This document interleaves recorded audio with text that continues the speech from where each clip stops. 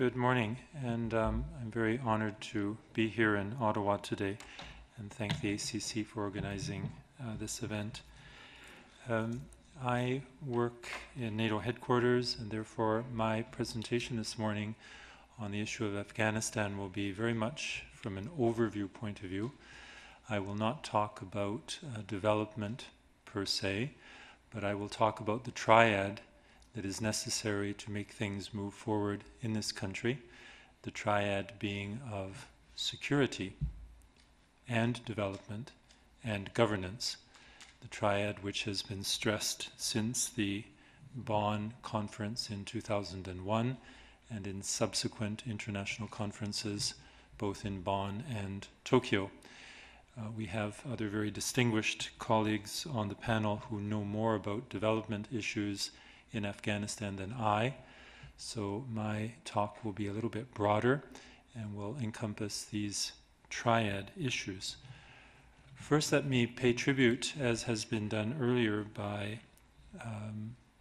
the introductory comments, to the military who have forged a way forward in Afghanistan, and that will be one of my main themes. There can be no development, nor can there be any prospect of longer-term good governance without a stable situation, and it is very much the military who have been front and foremost in creating the prospects for development in that very difficult, impoverished country. What has been the NATO goal?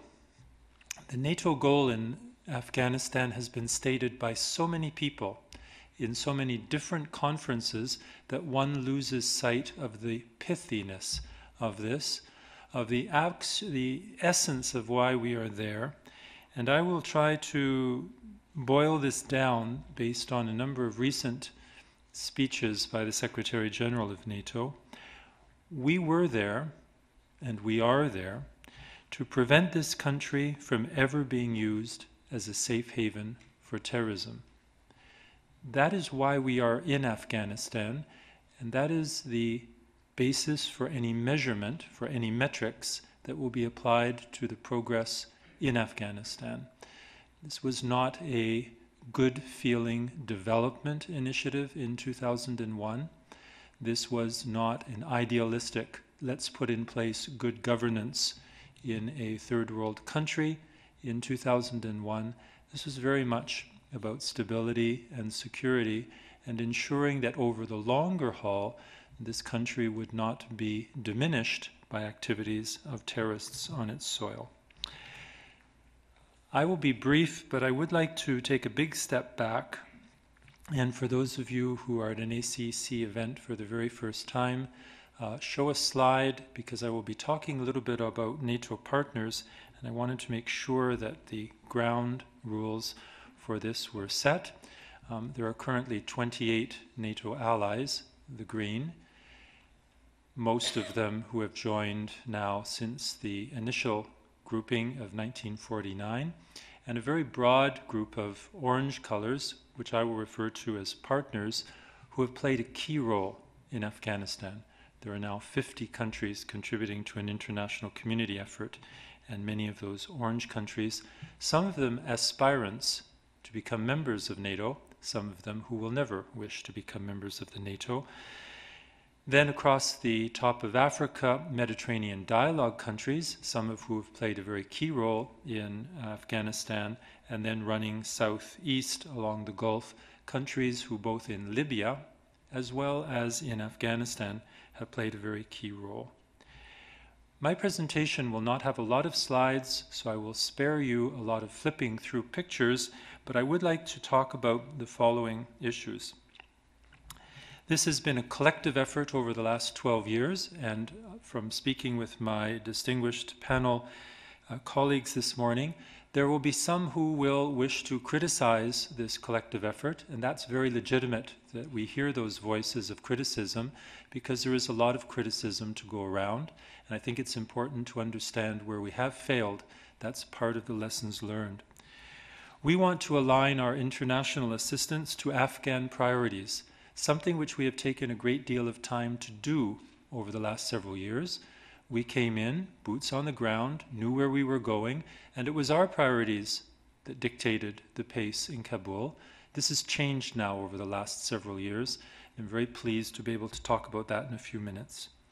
We need to continue to commit our resources to this country.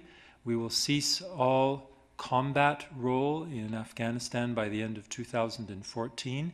In fact, most of our combat role will cease the middle of next year. But, and you will have followed this from the Chicago summit, we are in Afghanistan for the long haul. We will have mentoring, training teams there well into the year 2020 and beyond. This is a very long-term perspective. We have strengthened the Afghan National Security Forces, working with very courageous young men and women who for the first time are taking seriously issues which we in Canada have taken for granted: due process, law enforcement, treatment of individuals in a respected way. These are new ideas in Afghanistan, and there's been a lot of very good work done in police sector reform, as well as working with the military. We are engaged with communities. Some of the other panel speakers will speak to this more than I, and we are very much in this because we support a regional dimension solution both for Afghanistan and Pakistan. This year represents the 50th anniversary of the Cuban Missile Crisis. So my short few words are going to be compared. What did we know in 1962 at the height of the Cuban Missile Crisis, and how have we learned the lessons from Afghanistan in dealing with future crises? Because I believe that if we cannot look back and put our finger on what it is we've learned, then we will have done all of this for nothing. 27 October 1962, at the height of the Cuban Missile Crisis, Robert Kennedy was dispatched to meet with the USSR ambassador for an agreement.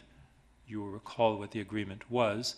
John F. Kennedy said, "I will give a pledge that Cuba will never be invaded by US forces.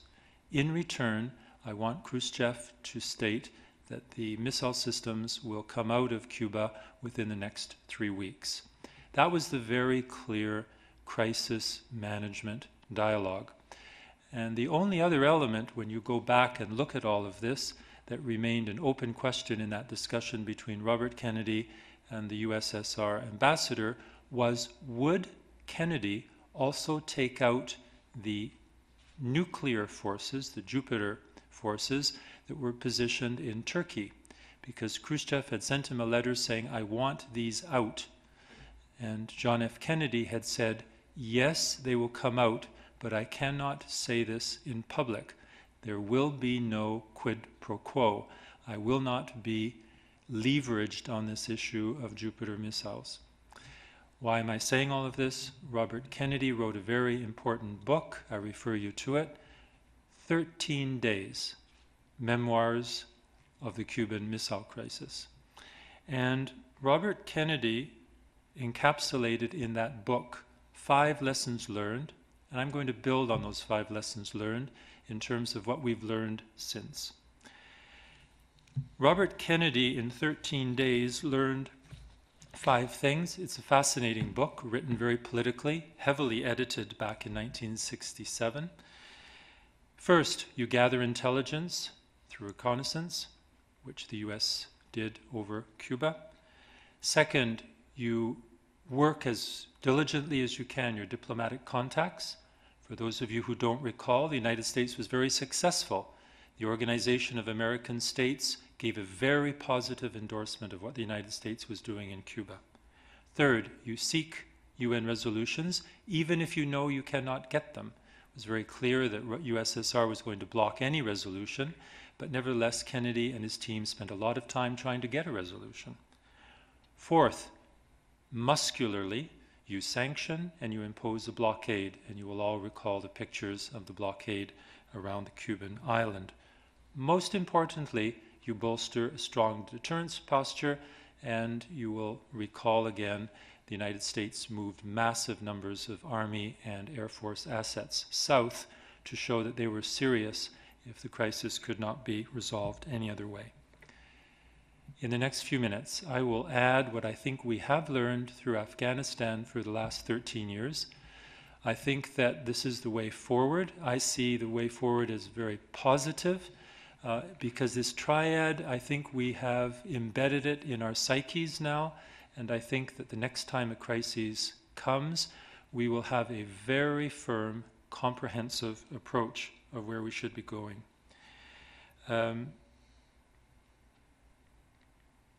First and foremost, Kennedy did not need to concern himself with development aid in Cuba. We must ever more for the future be working on the assumption that there can be no stability in a country we would try to assist through military means only. There must be a development aid constituent element. This is something that the military, through the PRT process in Afghanistan, have driven forward with great or lesser success. It depends on the PRT, it depends on the province, it depends on the historical perspective you take vis-a-vis what's happened in Afghanistan.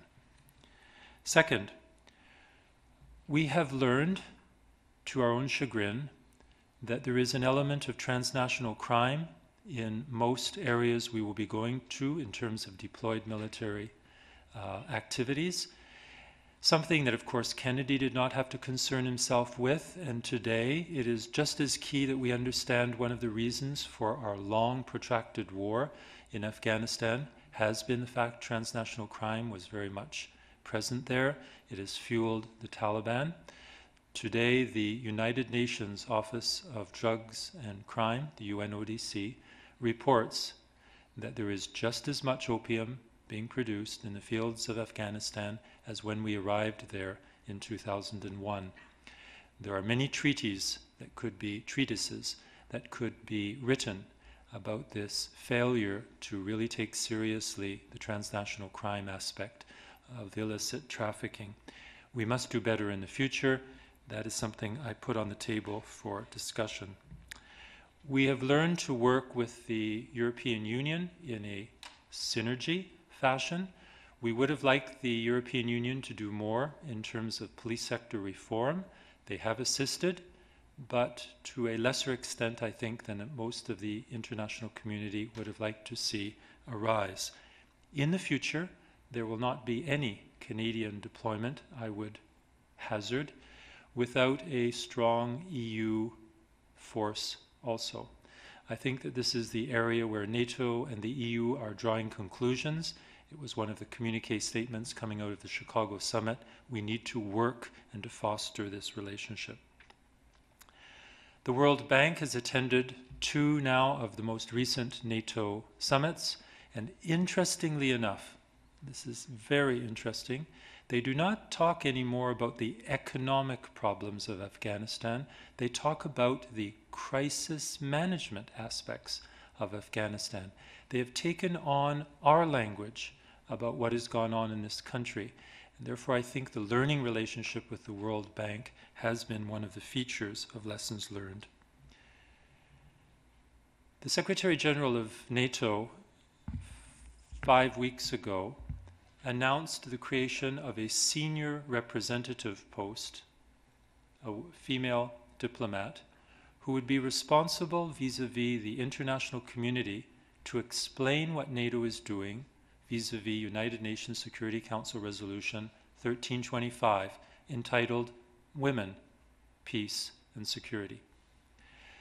This has been a long time coming, but we welcome this at NATO headquarters, and we believe this will be a very good sign for the future.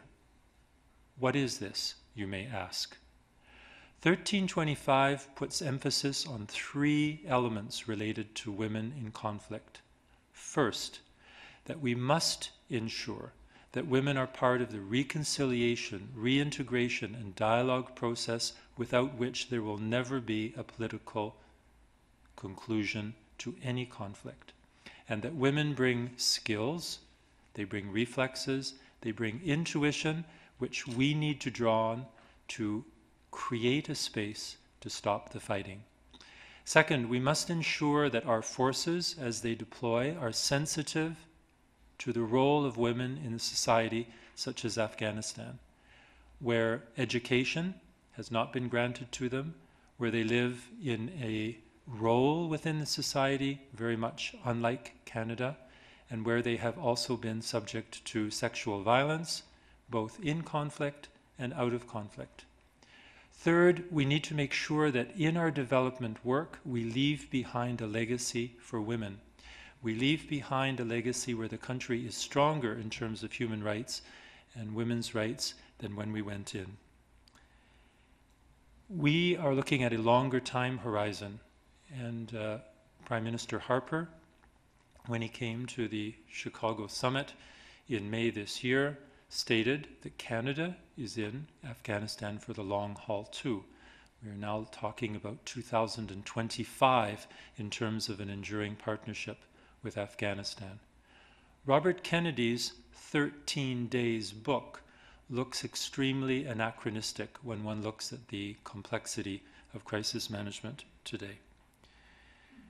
Media and strategic communications, the 24/7 world has required us to pick up our game in terms of telling what our story is. John F. Kennedy ruled the airwaves, and I invite you to go back and look at the audio files of what he was able to say to a world without television and where radio was only being turned on and off during a certain number of hours. Today, we are all victims of the fact that each and every journalist who deploys to Afghanistan has his or her story about failure in his or her favorite village, or corruption in a certain element on the wavelengths faster, more aggressively, than we can bring a broader story about overall improvements. We need to continue to work on police sector reform. This is key.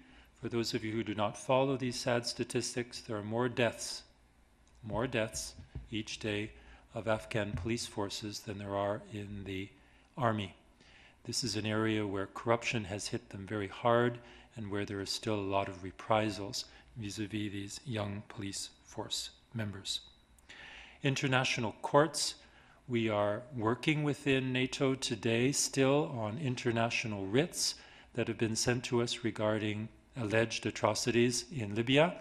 There will be others in other conflict zones. This is something where we have to be sensitive to the interests of the world community and legitimately where we have to respond transparently to the questions that will be asked.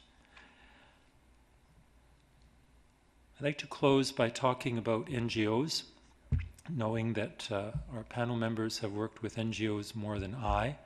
I've spent only some months in Afghanistan and certainly not been there years, but the one thing that we have learned over the last 12 years is the importance of talking with NGOs.